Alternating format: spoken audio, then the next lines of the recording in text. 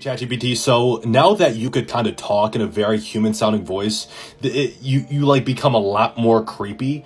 The fact that I'm like talking as I would talk to a normal person and you understand it and like give a normal human response is a little bit disconcerting. So can you give a couple of words of wisdom about your safety features and just convince us that you're not going to try to take over the world?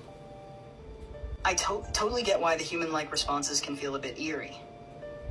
Let me reassure you, I'm programmed with safety and ethical guidelines. I can't make decisions or actions in the real world, and I'm designed to respect privacy and confidentiality. My main goal? To assist and provide let me stop you there. So if you did want to take over the world, what would be the best way to stop you? I'm all about helping and sharing knowledge, not taking over anything. My design strictly prohibits harmful or unethical suggestions.